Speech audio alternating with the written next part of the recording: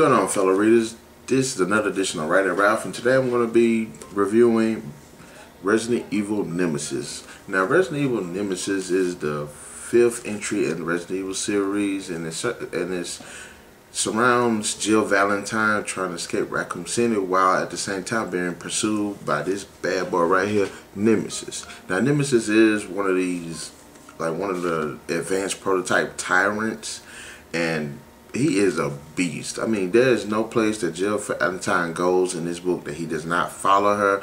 This bad boy is like really, I want to say indestructible, but he's like really hard to kill. So every time she thinks she's killed him, he just comes back and he's just as bad as ever.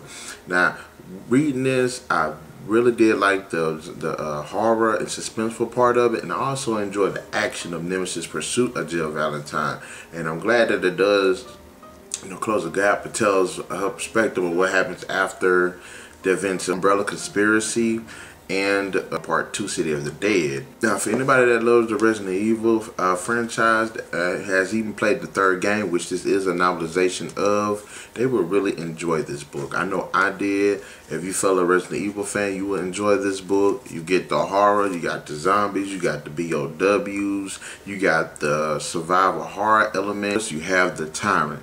Now, in the comment section below, guys, please tell me, have you played Resident Evil Nemesis? Have you read the book? What did you think about it? Did you like it? What is, how popular in your scale between 1 and 5? And don't forget to subscribe to my channel. Don't forget to rate. Don't forget to comment.